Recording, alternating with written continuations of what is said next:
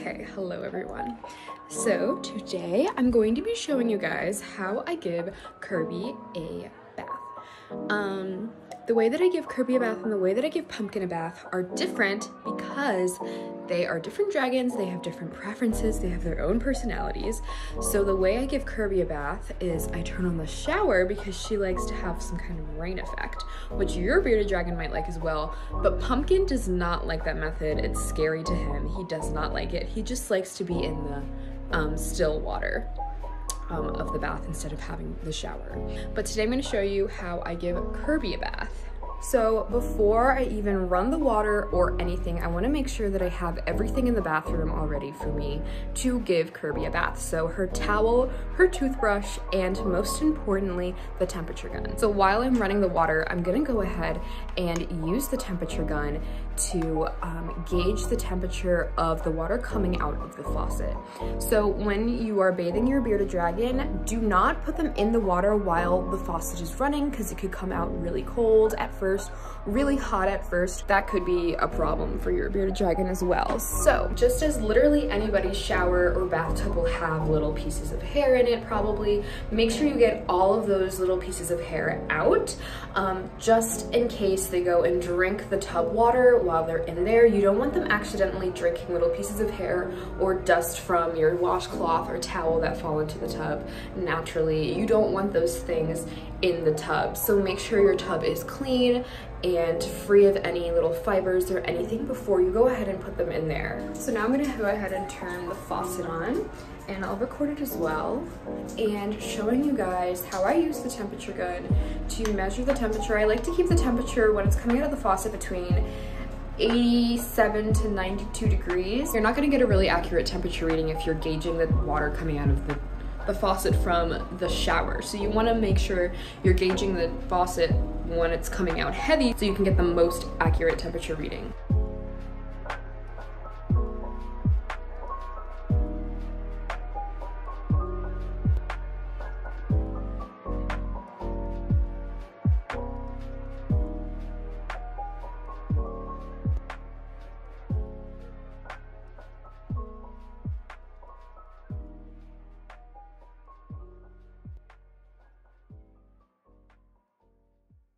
Okay, so while that's filling up, I'm gonna go get Kirby and put her in there while it's filling up and getting really warm and stuff inside. Before I get her though, I am going to get her towel and put it in there just so I don't have to run back in here and leave her alone in the tub to come and get it later when I want to take her out.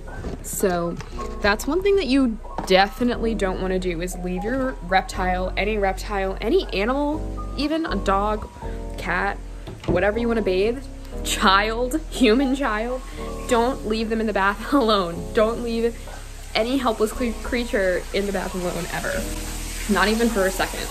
So I went ahead and left her towel here. The bath is filling up a little, and I'm going to talk about water levels in a second, but I'm going to go ahead and plop her in here.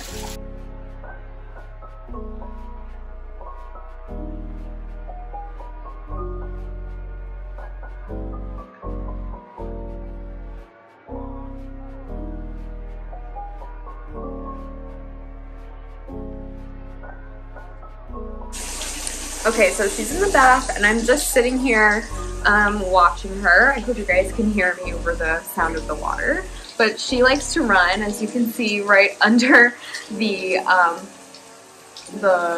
faucet of, like, I guess the rain effect. Like I said, your bearded dragon might enjoy this as well. I know some that do and some that don't. It really just depends on your dragon. So temperature is definitely key when it comes to a bearded dragon. I feel like that's the only difficult part about a bath for a bearded dragon, is really gauging the temperature to the correct temperature.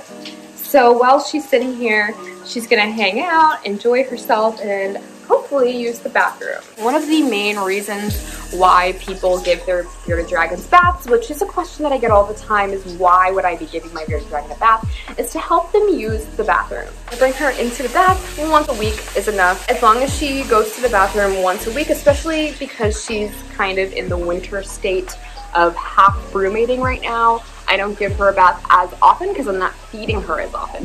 If you feed them more than that, you know, Gauge it yourself. So now I'm gonna sit here, move the water around with my hand, because if you guys didn't know, bearded dragons actually don't recognize water unless it is moving. So that's the only way that Kirby will realize that she's even in water or surrounded by water right now.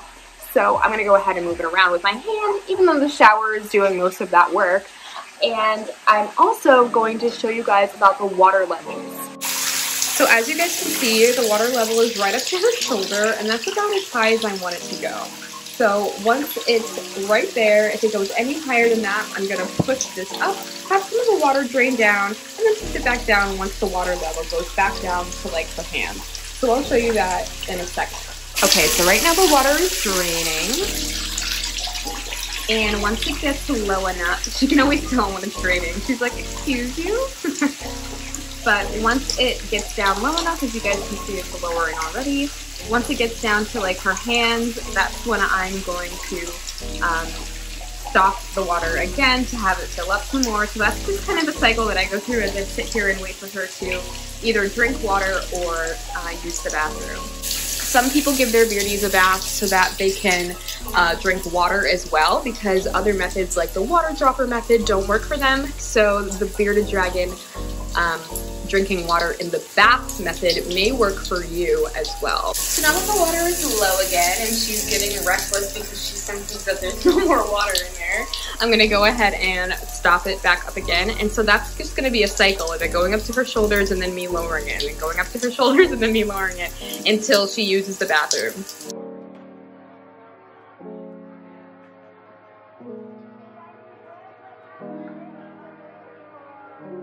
Now we just kind of play the waiting game.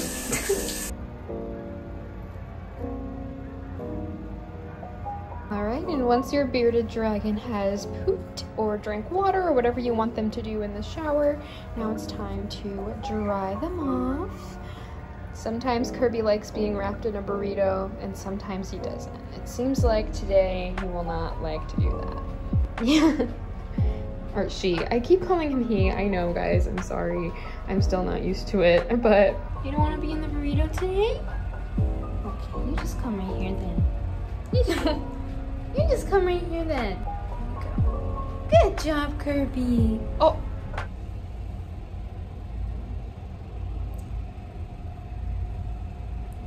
So, your bearded dragon might want to be wrapped up in a towel, or they might want to climb up on your head. Really, it's up to them. So, you know, whatever you want. Or I guess whatever they want.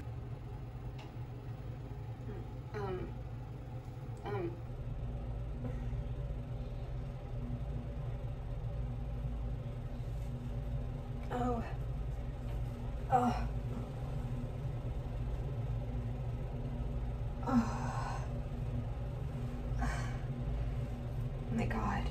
My God, child. Okay, so once your dragon has had a bath and they're dried off with the towel, then you want to go ahead and put them immediately in their basking spot. They are desert creatures, thus they thrive and need the warmth to survive.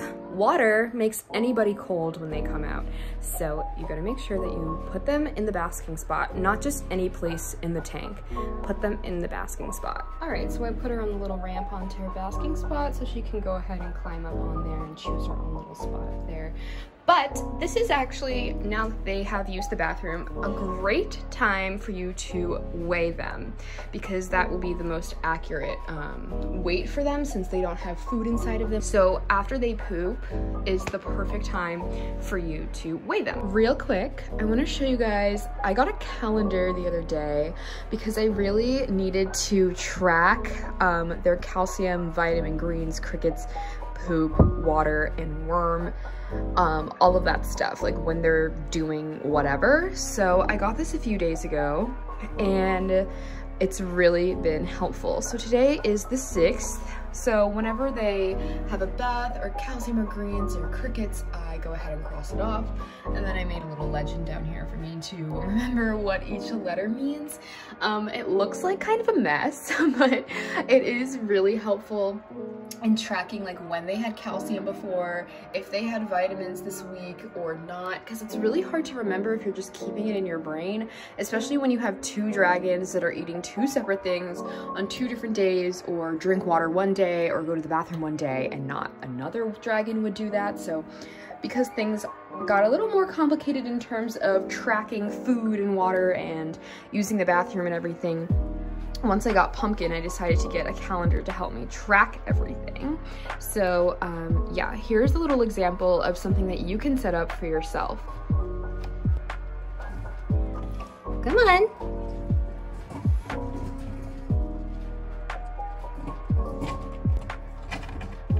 Good job. He likes to chase after them. I usually show it to him, show him that it's coming, and then drop it. If I don't show it to him before I drop it, he'll be like, what? What is happening? Oh! What happened? His leg flew off.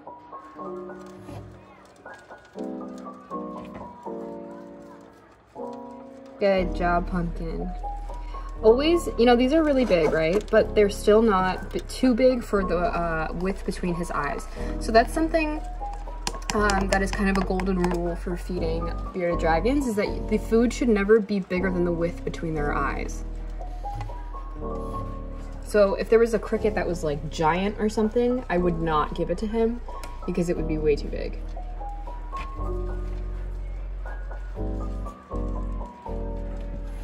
Good job.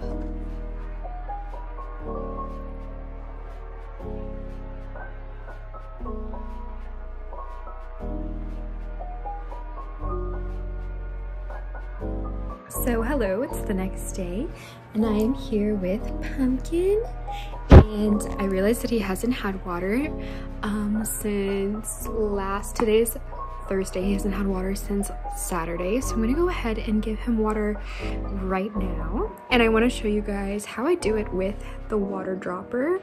I have taught him how to use the water dropper. It's actually pretty simple, but it is time consuming. It takes some time.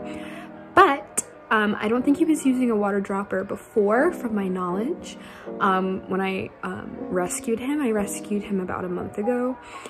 So that being said, I'm gonna show you guys how I do it with the water dropper, and I also use the same method with Kirby as well. So with Kirby, I basically just drop it on her nose or on her face, you know, and she knows immediately. I'm just gonna take the water out with the dropper and put it on his nose. His eyes closed, but I know he's gonna want it. I'm gonna show him the water. You can do this with a towel. I'm using a stuffed animal at the bottom to catch the water, but just show them that this is water. And drop it on the tip of their nose. Make sure it doesn't go into their nostrils or anything, but just at the tip of their mouth here. Drop a few drops. And keep doing this. Maybe even run this along the tip very, very lightly. Down their chin very lightly. Just to show them that this is something that has to do with their mouth. So it'll cause them to eventually lick. And then when they lick, then they'll see that there is water there. It's water! Here you go, Pumpkin! So just keep doing this. It could take a while before they even realize what's going on. But, you know, that's perfectly fine. You may be able to hear the crickets in the background. He's also shedding on his face. You can see the lighter parts of his face. He's starting to shed there.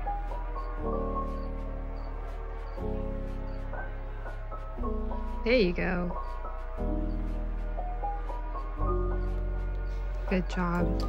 And they'll continue to lick, and just go ahead and every time they open their mouth, squeeze the dropper. So they open, and while they're opening their mouth, squeeze some water in there, bit by bit. You don't want to do all of it at once. You just want to do it drop by drop into their mouth. Try to go with the pattern of them licking. So, and they'll move around while you're doing it too, so that's okay. Sorry. Sometimes he doesn't like it when the glass water dropper touches his mouth. Do you want any more? There's more.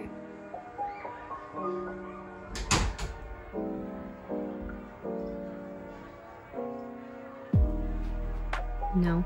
No more? Okay, well that was good. You had some drops. Good job, Pumpkin. Good job. Good job, baby. Yeah. Hey. So, cut all my hair off. You know, it's 2021. Time to step into your authentic self. I've wanted to do this since I was a kid. I finally have the confidence and I just feel like it was time. It was time to finally do it. It was becoming overwhelming to me. So I finally cut all of my hair off and it feels amazing. I highly recommend everybody do this if you really feel like it's for you. Anyway, we have reached the end of the video. I hope this video helped you to know the reasons why you could give your bearded dragon a bath, and one way or two ways, I guess, that you could give your bearded dragon water, which is definitely crucial to their diet, is water, just like any living creature. I hope you guys enjoyed. Make sure you like and subscribe if you want more content from me, Kirby and Pumpkin. Let me know in the comments down below some other ways that maybe you gave your bearded dragon water. I know there's lots of different ways that people go about doing this. Also, leave some suggestions in the comments down below if you have any questions or any videos that you would like me to touch upon. I'll see you guys next time. Bye.